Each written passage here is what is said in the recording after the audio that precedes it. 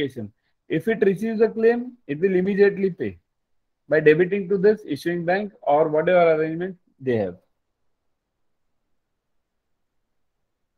If the reimbursing bank is not prepared to act for any reason whatsoever under the reimbursement authorization or the reimbursement amendment, it must inform the issuing bank without delay.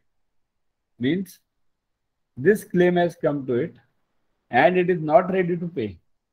When will this happen? When it has not issued the IRU.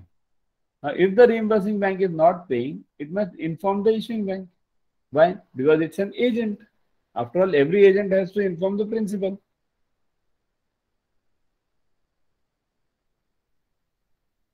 In addition to the provisions of Article 3 and 4, the reimbursing. Now, what is this 3 and 4? 3 and 4 over here.